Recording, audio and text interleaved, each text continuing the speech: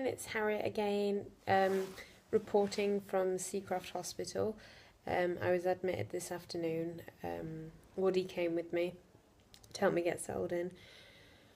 Pretty scary, to be honest, pretty overwhelmed. I'm exhausted actually. I didn't think I'd be this tired, but I can't stop yawning.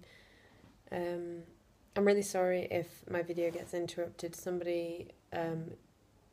I'm on 15-minute observations basically, so I can't seem to get a minute's sort of piece, but I'll do my best. So I came in and first thing I did was had a full physical examination. So that's a blood test, your blood pressure, your ECG for your heart, blood test, blood pressure, ECG, breathing, checking your lungs are working well, height and weight, obviously they do your BMI, and you have to have 4 hourly blood sugar tests, so at 10 in the morning, 2, 6, 10 at night, and 2 a.m.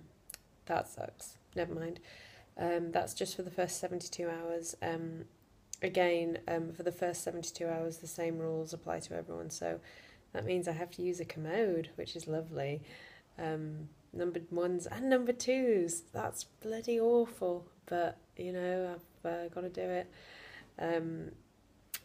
Unfortunately, because I've been admitted on a Thursday, the 72 hours kind of means that this is gonna be happening till Monday, not Sunday, because it's the weekend. Go figure. Never mind. So yeah, we came, had the physical exam, then had a tour round, met a few people, met some of the staff. All the girls seem really nice that I've met so far.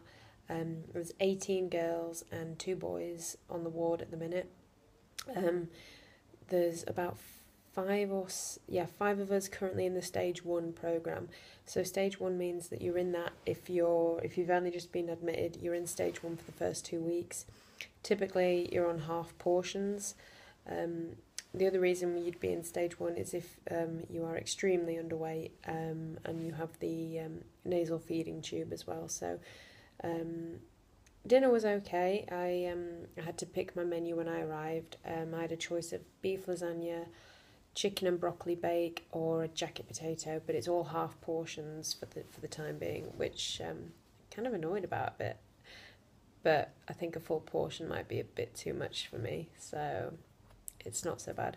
And it was very bizarre because for the first time I was looking at food that I would actually like to eat rather than looking at the food for its calorie or fat content. You know, I was looking at it in the sense that, you know, the lasagna, yeah, I would actually like lasagna, but I would never pick that at a restaurant or, you know, in any other situation. So that's kind of nice that I'm able to do that now, because at the end of the day I'm here.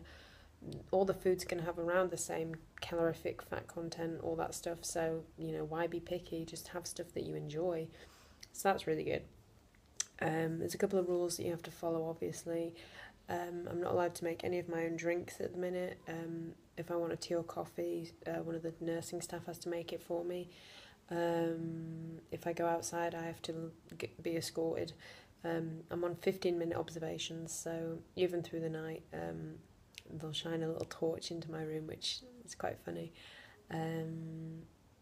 Yeah, so it's been pretty intense. It's been emotional. I've had a cry, as you can imagine. Saying goodbye to Woody was really tough. I'm going to try not to cry again, but bear with me. No, it's cool. It's gone. The moment's gone.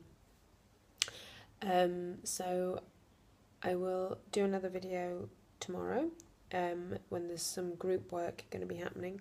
So that could be interesting. You know, I'd like to see what that entails. There's 2 communal rooms with like TV and DVDs and games and stuff, so that could be fun if I get a bit bored. But everything else is pretty good. Oh, also like showers, you know, for the first 72 hours again. I have to be under observation, so, you know, I can't go in and have a shower on my own, but, you know, that's they do it all the time, so it's fine.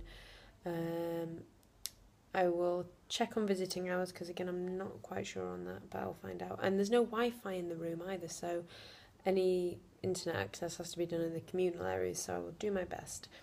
I'll do a room tour probably tomorrow, because I've not really got anything set out just yet.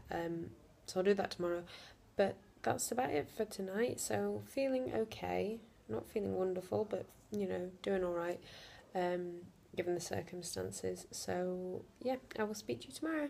Bye.